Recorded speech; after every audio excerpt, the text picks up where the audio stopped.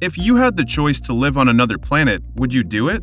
The idea of humans setting foot on Mars is no longer a fragment of science fiction. Humans have made significant advancements in technology and space exploration, and the dream of establishing human civilization on Mars is now slowly but surely becoming a reality. Entities like NASA and SpaceX have brought out the lofty goals to develop a long-term civilization on Mars. In today's episode, we'll talk about the chances of people landing on Mars and the challenges that might arise along the way. NASA has released its initial architecture concept review, which is aimed to align its Moon-Mars mission strategy. The agency recently revealed its plan to create a space exploration roadmap incorporating multiple global stakeholders to identify exploration goals and acquire capabilities to achieve those goals. This strategy's ultimate goal is to continue Moon and Mars exploration. It wants to make sure that its space exploration operations are sustainable and have a long-term impact. NASA received over 5,000 recommendations, allowing the Space Authority to hone its pre-existing list of goals. The improved strategy remains tightly tied to NASA's Artemis mission, which aims to bring back humans to the Moon. The new goals were divided into 5 categories: recurrent tenets, science, facilities, transportation and habitation, and administration. In an ideal world, NASA would try to increase our understanding of the topography of the Moon and Mars, as well as space weather and the negative consequences of long-duration missions on organisms. In addition, the mission shall assess how the interplay of exploratory systems and the dark space environment affects human health and efficiency. These objectives are both vital and challenging as project planners strive to meet the goals of the mission while ensuring the safety of their personnel. Obviously, there is more to reaching Mars than merely loading colonists onto starships and hoping for their good luck.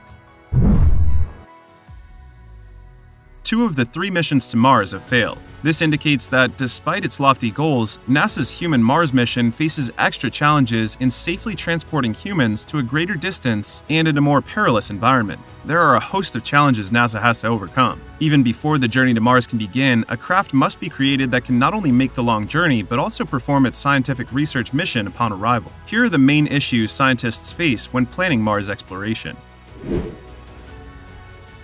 The lengthy distance. The great distance between Earth and Mars poses numerous problems for Mars missions. The short launch windows for Mars missions are one of the most difficult obstacles. Every 26 months, scientists only have a few weeks to launch. Therefore, any delays in the mission could result in a large holdup in the mission's succession. Communication is another issue made worse by the long distance. Because of the great distance between the 2 planets, messages will require several minutes to get to the receptor, making it difficult for mission control and operators to provide quick assistance to the crew. Managing the weight. NASA has successfully landed 6 spacecraft vehicles on Mars so far. All of these flights, however, were robotic missions, which meant they used vehicles that were much lighter than those used for carrying astronauts. Creating systems for a manned voyage to Mars will involve an accurate compromise between decreasing weight and determining how to consume the least amount of fuel. The more fuel necessary to put a spacecraft into orbit, the heavier it is. Furthermore, the spacecraft's weight becomes a big obstacle throughout the landing procedure. As a result, engineers must create lightweight yet sturdy landing mechanisms that can resist the extreme landing conditions on Mars. Budget and technology constraints. NASA has been suffering funding cuts that will have an influence on several initiatives, including those dealing with the creation of long-distance spacecraft. There is an assumption that NASA cannot afford to do it alone and will seek international collaborations and assistance. Going to Mars is an uphill battle. The potential risks are equally significant. However, NASA is convinced that it can overcome these challenges and is committed to unlocking bigger milestones in space exploration. Many space agencies are interested in Mars because evidence suggests it was once a habitable planet. Here are some of the technologies NASA is developing to make their Mars dream a reality. Better propulsion system. Astronauts heading to Mars will have to travel approximately 140 million miles into outer space, which is why scientists are investigating innovative new technologies that could allow humanity to cross the solar system in considerably less time. It is too early to say which propulsion technology will transport men to Mars, but NASA has stated that it must be nuclear capable in order to minimize trip time. The authorities are exploring a variety of options, including nuclear electric and nuclear thermal engines. Improved spacesuits.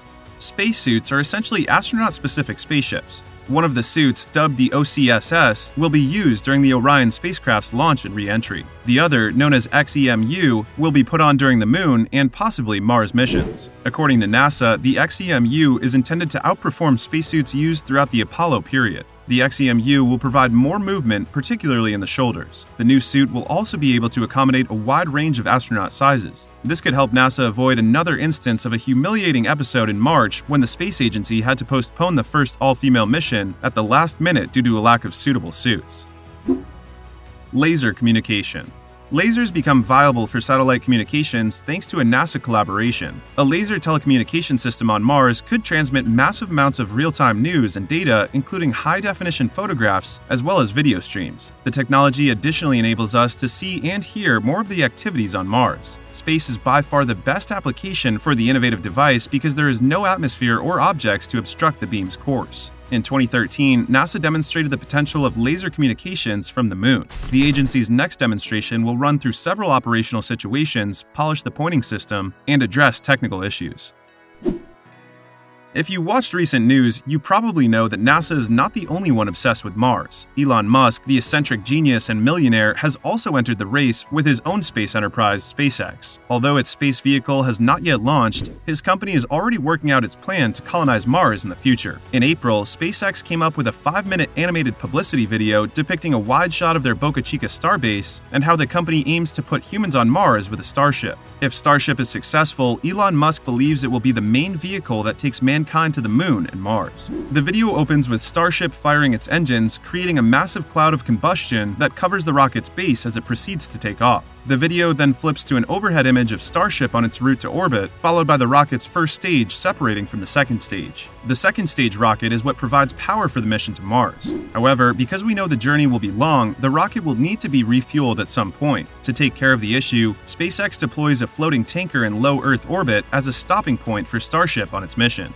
We finally get a glimpse of Mars's distinctive cratered surface as Starship approaches, more than halfway through the video. Viewers may see what appears to be a human colony there, implying that the video does not portray the first visit to Mars. While the video does not specify when Elon expects Mars to be colonized, his prediction appears to be conditioned on the achievement of SpaceX's forthcoming line of rockets. While SpaceX has already completed a high-altitude flight experiment for Starship, the rocket has exploded in many of its previous tests. Perhaps the main challenge for SpaceX is figuring out a system for supplying essentials like air, water, and whatever else is needed by a human being to survive on Mars's barren surface. All of this will be difficult, but Musk has stated that the totally reusable craft will be ready for making multiple flights from Earth to Mars. Furthermore, it's difficult to estimate how much SpaceX has already spent on Starship and just how much more it will cost to realize Elon's ambitions. He predicted in 2018 that total development expenses will not surpass $10 billion. NASA, for its part, believes that Starship might reach the Moon by 2025. Rockets today are significantly more powerful, effective, and reliable than those utilized in the 1960s. And this is just one of the many reasons NASA and SpaceX are sure that we will be able to overcome obstacles on Mars missions, even if we are not quite there yet. Despite the fact that many plans are still quite speculative, mission planners intend to bridge the gap between theory and reality before the end of this century. Maybe then, humanity will be able to send humans to Mars on long-term exploration and ultimate settlement missions.